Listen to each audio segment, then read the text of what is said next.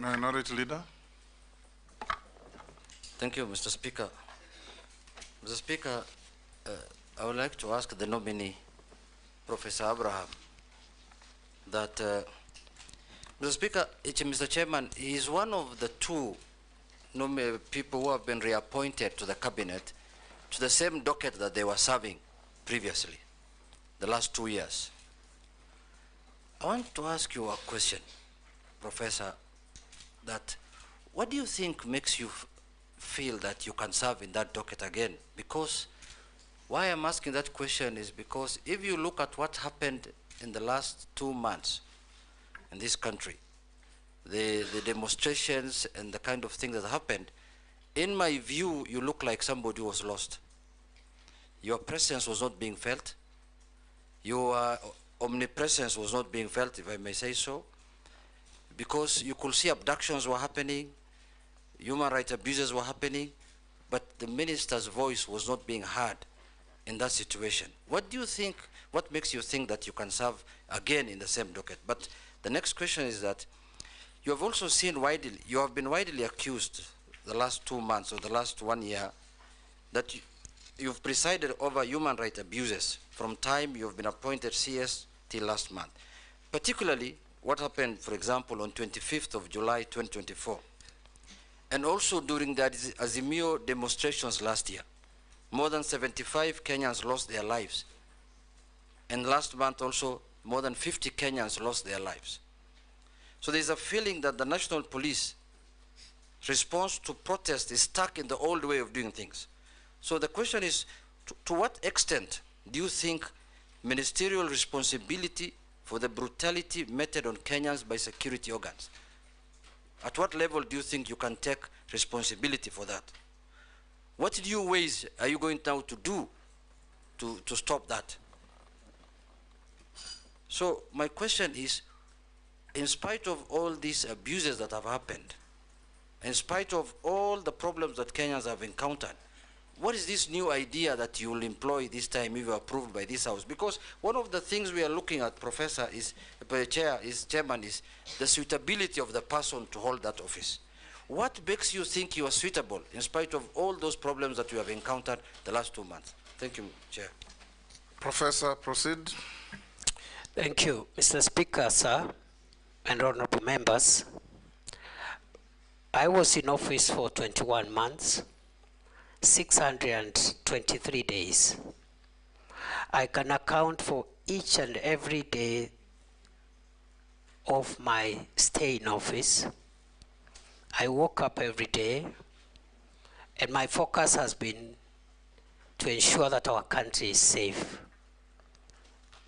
I have risen before dawn every day, including Sundays, and gone to sleep very late, simply because of the demands of our homeland security.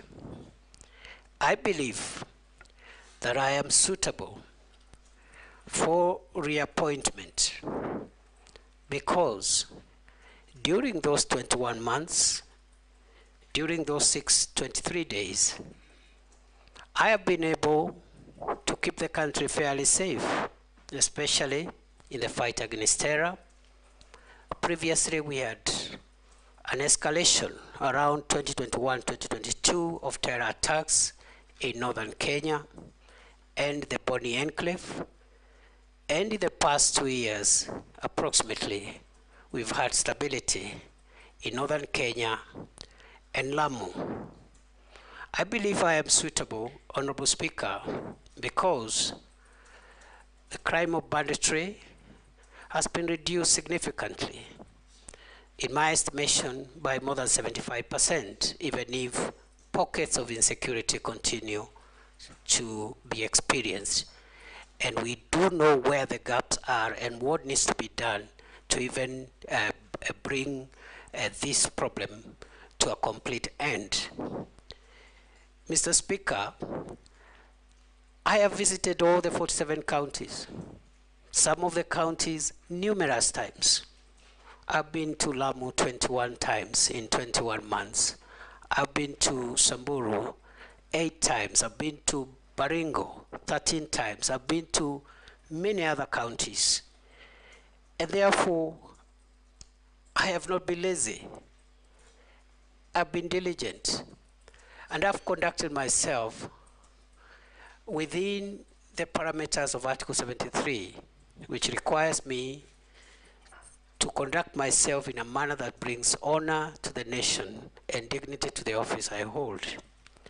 I have worked with officers at the headquarters, but I've also sat down in numerous meetings to work with officers at regional, county, and sub-county levels to make sure that we share decision-making processes and decision implementation processes. I believe, Mr. Speaker, the question has been directed to the events of the recent weeks. And I want to respond as follows. That the reason that I didn't talk every day is because the events the Honorable Member is referring to were mainly operational issues. The work of the Minister, the Cabinet Secretary for Interior, as envisaged in Article 245 of the Constitution, is to give the organs of national security that fall under that ministry policy direction and policy guidance, and in particular because we are talking about the police. Mr. Speaker, the police is under independent command, Article 245, paragraph 2. There are only two people who can give the Inspector General of Police directives. First, the Cabinet Secretary for Interior, but only on policy issues. Number two, the the Director of Public Prosecutions in matters in investigations of criminal activities. Other than that, operational matters are handled by the command of the National Police Service, and therefore the Minister doesn't give operational directives.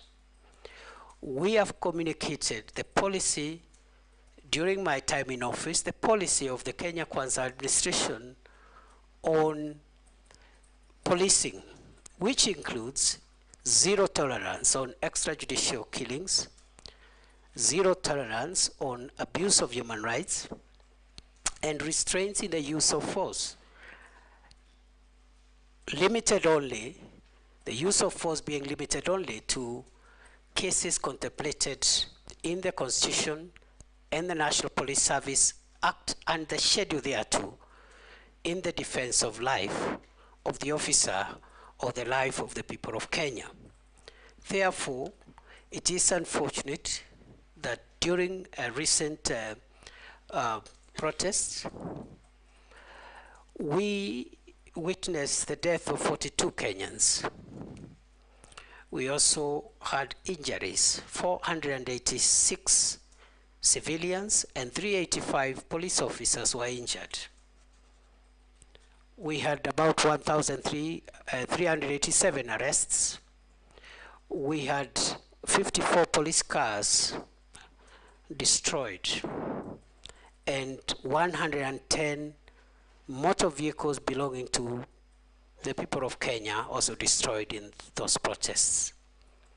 And therefore, I want to submit as follows, that the operational responsibility of policing lies with the command of the National Police Service. It is my estimation that on a broader scale of things, generally, the police tried their best to protect the country against mobs of criminals, arsonists, and other dangerous people, including those who visited Parliament and wanted to kill parliamentarians and other people. The police did their best. And in the event, as it is possible that any officer went beyond what is allowed in terms of the use of force.